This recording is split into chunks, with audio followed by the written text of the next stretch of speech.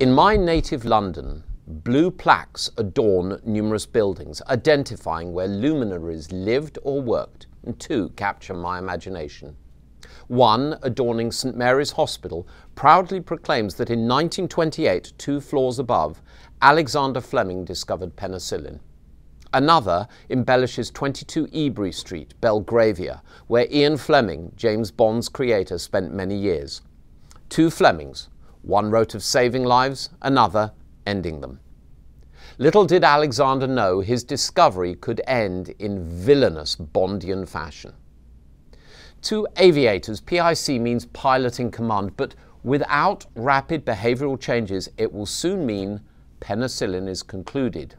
Antibiotics are failing due to overuse, inspiring antimicrobial resistance.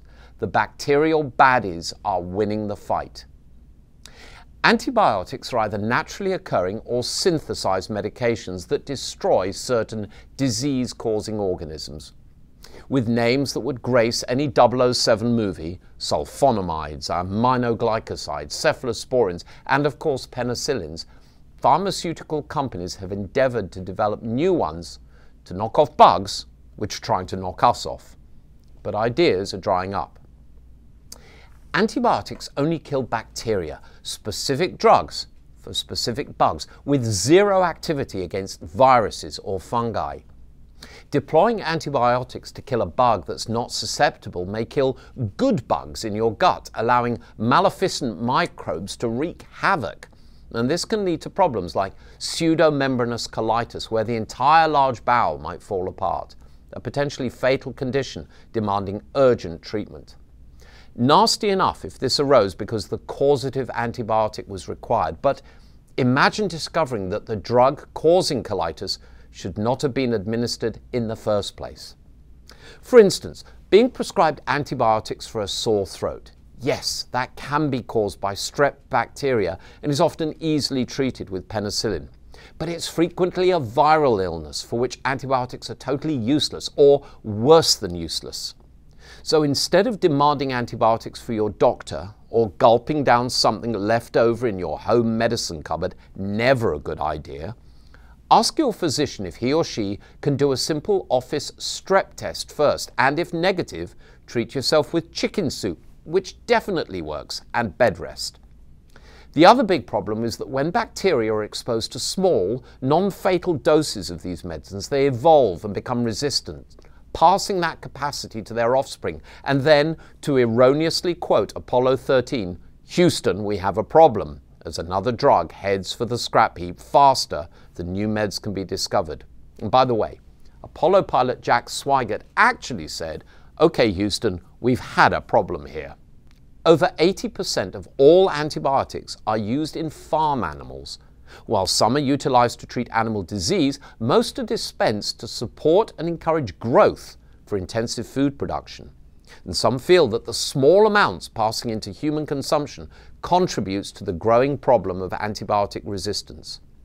Over half of all antibiotic prescriptions are almost certainly inappropriate, and as such, doctors and veterinarians need to be part of the solution. The Global Chief Medical Officers Network, to which I proudly belong, have agreed to publicize this issue before it becomes a cataclysm. But we are few. We need others to lead the charge, and that's where you come in.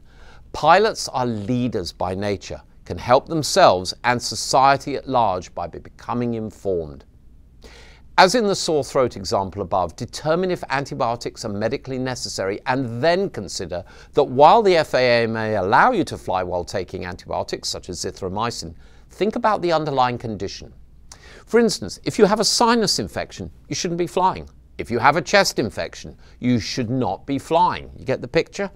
Additionally, antibiotics can cause delayed side effects, most commonly nausea, vomiting, and diarrhea. Not things you want to deal with while in the left seat, or any seat other than that in the smallest room.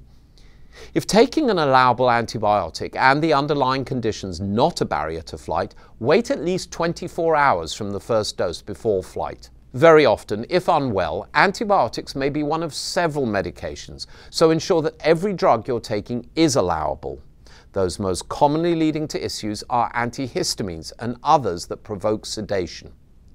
Additionally, socializing while infected puts co-workers at risk, which is inconsiderate and puts further strain on antibiotic use. And pilots are considerate people. Be involved in healthcare decisions affecting you. If an antibiotic is not absolutely necessary, avoid it. Support the production of antibiotic-free foods, organic and free-range, and read the labels. At the very least, it can't hurt. Do all you can to win your own blue plaque, and please help us ensure that there's never one that tells us where antibiotics finally died.